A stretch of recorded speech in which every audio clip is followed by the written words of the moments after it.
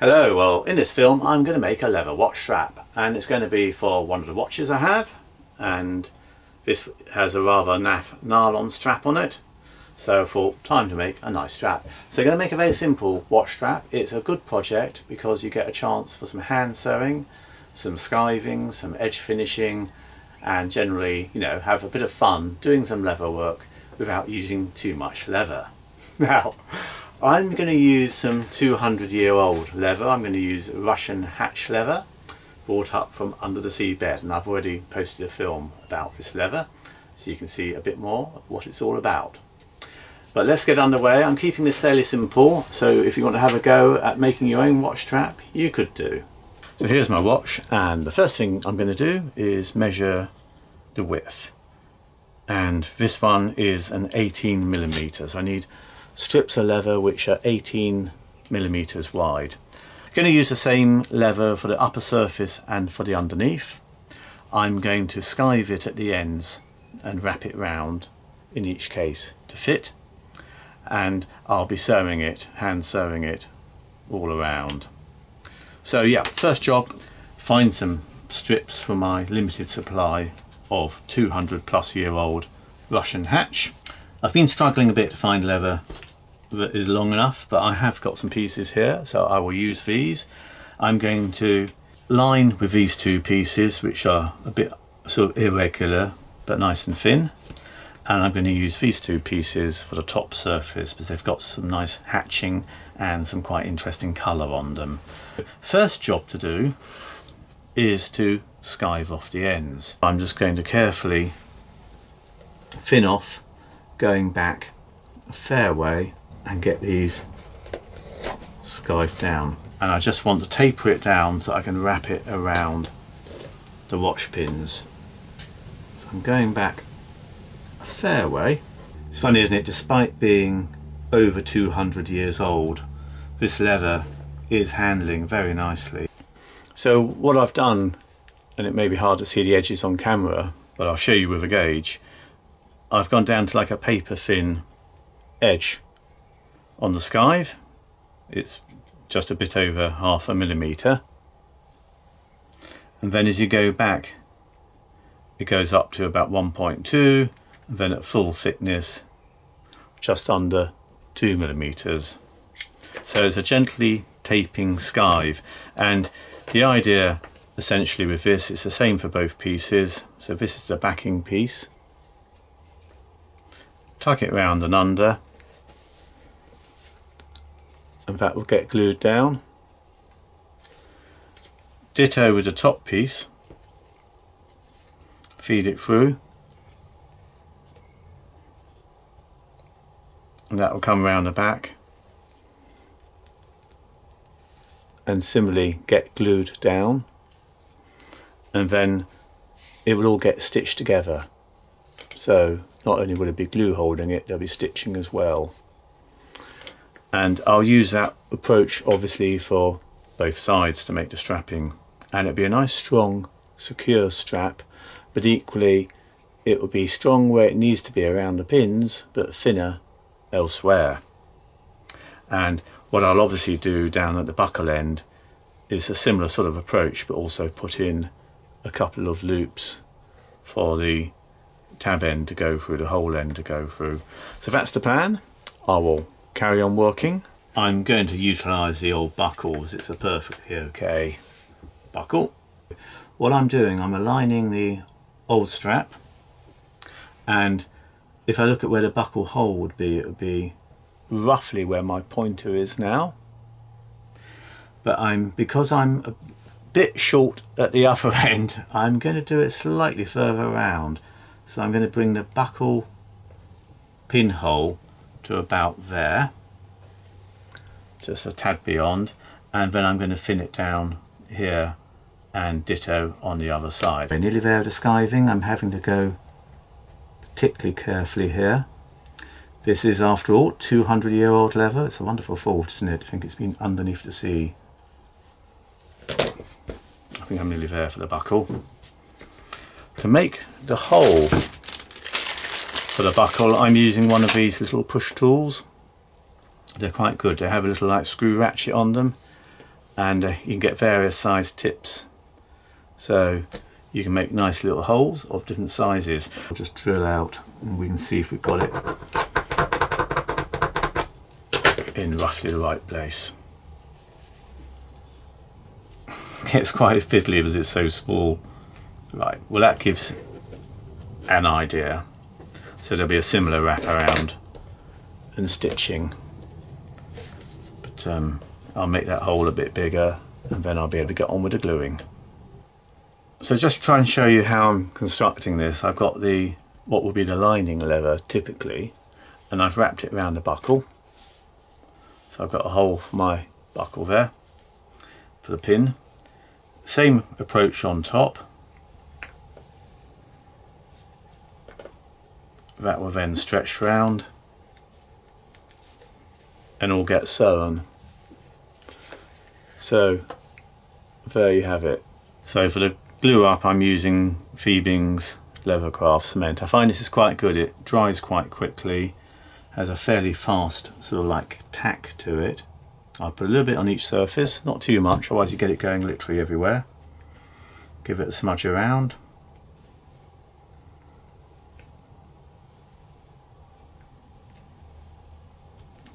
And then press it down.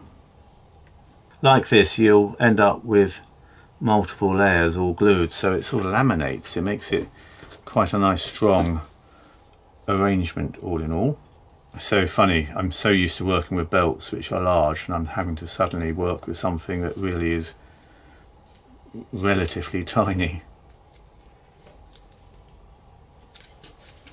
So that's my inner piece, my lining piece, all stuck. I'll just check I'm getting that roughly the size. Yeah, that's good. It's a tad longer, which is what I wanted. So what I do next is I glue this down totally and obviously have it going through as well. So I'll get some glue going onto this. There we are, so that's thinly coated all over. I'll get it through the buckle area first. Wrap that around as much as I can and then press it all home. Still got to obviously do it on the backs, so it gets a little bit messy at this point, but I can wipe it off. So that's the first part all glued in. I'll repeat the same thing for this side. So I nearly forgot, I need to make a little gap to put the little loop round. So I'm just opening up a little bit where I've glued here, so that I'll be able to get this top loop sewn in. So the loop will obviously go around near the buckle, just like on a belt, but I'll sew it in as I sew around. Just going to use one of my rounding over strap end cutters, and what I'm going to do is cut off the round end for the watch. So that's just at the other end, give it a nice tapered round end. And done. I need to just cut this and skive each end and tuck it in under in each case. So what I'll be doing is literally getting my skiving knife, thinning it off a bit at each end, so I can then tuck it in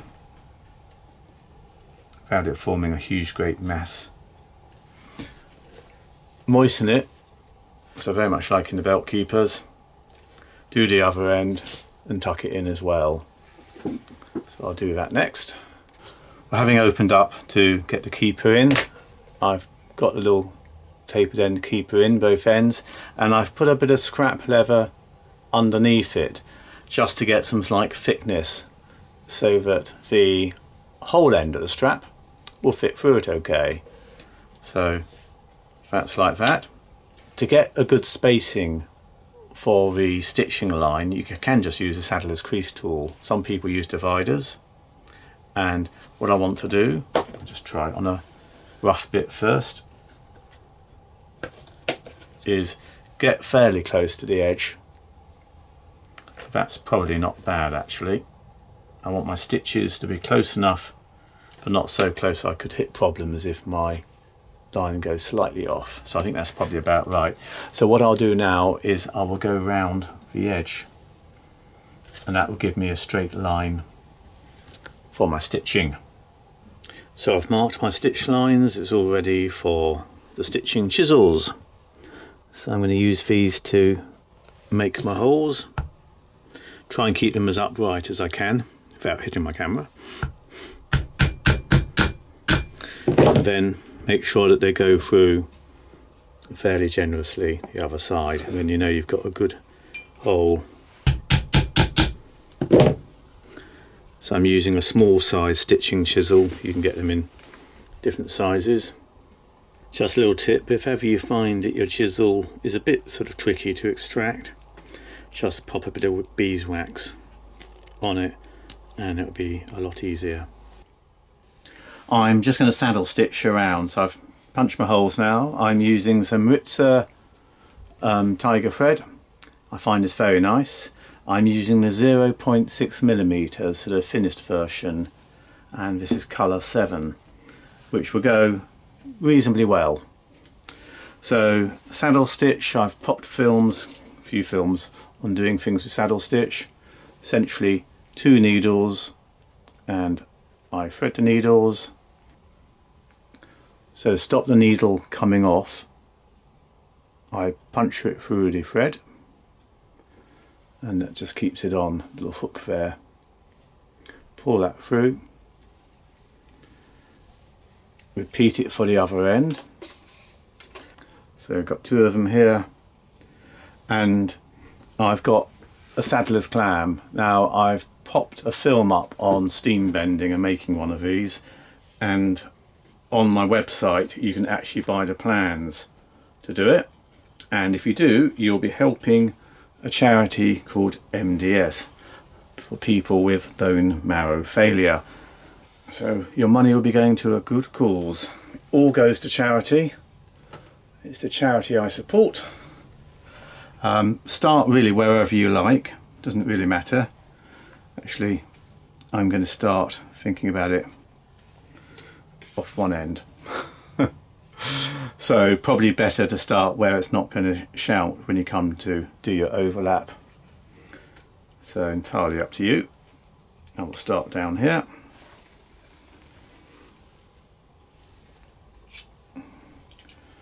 Got the weight of a watch, I just need to get this a bit firmer in. There we are.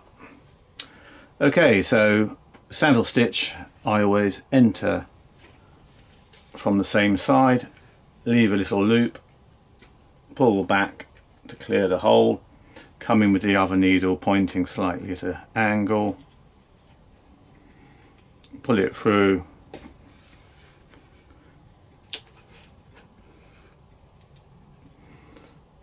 not doing this terribly well at this minute. So you've got 2 loops, draw them together.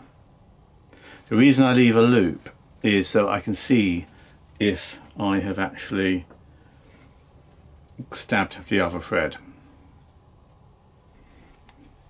I'm not quite at my conventional angle because obviously I'm trying to do this for camera. So again, leaving a little loop, pulling the threads back to clear the hole nicely, other needle goes in pointing in the other direction from the other side. Again, leaving loops, I've got nice movement there so I haven't stabbed the threads, draw them together and carry on. And just repeat that all around. If you want to see a in-depth film of me doing saddle stitch, then there's one where I'm doing the decorative frontage on a belt, and I go into it in great detail, but I won't duplicate it at length here. So I'm making my way around. There's something very sort of therapeutic about hand sewing. So I've just been going along with my stitching chisel, making the holes. It gets a bit more tricky as you get towards the keeper. Obviously you want to sew right behind the keeper so that it is actually anchored in, and I find the best way is normally, without stressing it too much, is to try and just poke your chisel in there. I'm sorry it's difficult to show you this on camera, but get in as close as you can and make sure you get a good few stitches underneath. So always a little bit fiddly, but you want to make sure that you're going in upright. So I'm rather, if I bring that up you can probably see it a bit better, I'm rather pinching it in there. It's not very happy being pinched in, but and I can soon straighten that out afterwards. I've slightly creased that. So I've got a good number of holes underneath there, which is what you want, so that you're effectively stitching your keeper in at the same time.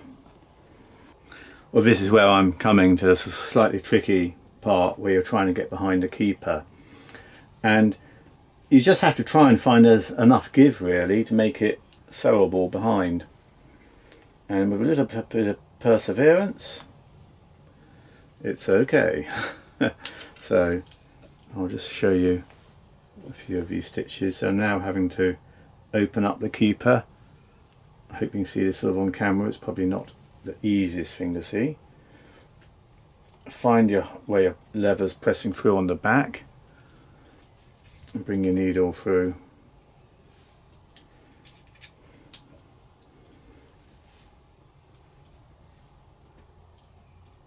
But it's okay, it's just a matter of taking your time. Out it comes.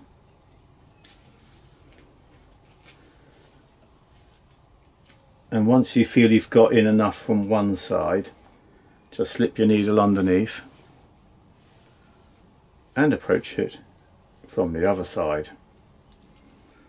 One of the good things about using a Ritzer type thread, being like a polyester, you can burn the ends over and it gives you a clump. It stops it coming through. I've obviously sewn back 3 or 4 stitches, but that's what it looks like. You see, it gives a nice decorative stitch.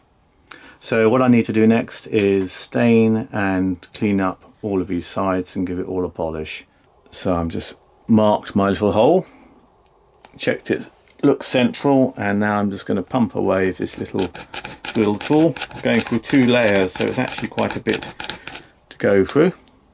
Yeah, that's a very nice, neat and tidy hole. So I'm going to do a hole each side. I've just sort of rounded off the edges with this little edge beveler tool, so I'm using a number 2, so a very fine one, just to take the sort of like the corner edge off all around. And what I'm going to do now is apply some leather dye and just to blend it all in. Now when the dye goes on it looks quite a lot darker, but it will actually dry lighter. I will then edge seal to waterproof it, and that will be everything done. Once this dye's on, while it's still wet, it's a good time to get the fibres down, so I'll put it on the little machine and get these fibres all down. So I'm using the Just Wood edge rounder. I find this very good. Obviously you can do this by hand and get perfectly good results. Quite satisfying at this stage, you begin to see it for what it is. Get the smell of the nice Russian leather as well.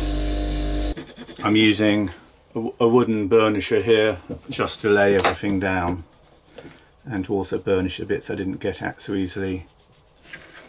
Right, I'll let that dry and then I will seal the edges.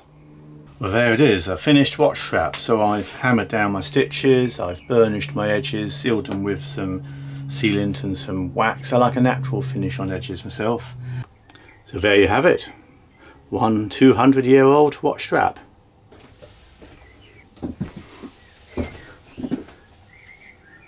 I'm very pleased with the way that turned out. It was a fairly easy project and quite an enjoyable one, and of course a very good way of using very small scraps of leather. So hopefully it will last a good few years, my 200-year-old watch strap. Anyway, I hope you enjoyed that and see you in the next film. Bye then.